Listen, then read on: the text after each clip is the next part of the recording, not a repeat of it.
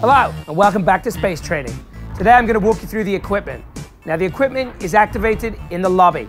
You look at your watch, you activate your armory, and all of a sudden you can select 2 slots of equipment.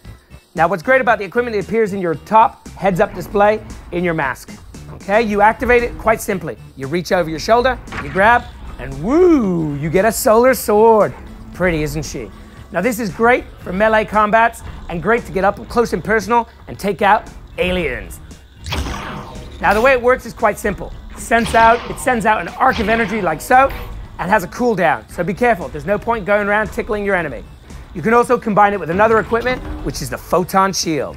Now these new spherical spaces, it's great because you can protect yourself from above, like a little umbrella, from the sides, like so, from in front, and from behind. And don't forget your feet.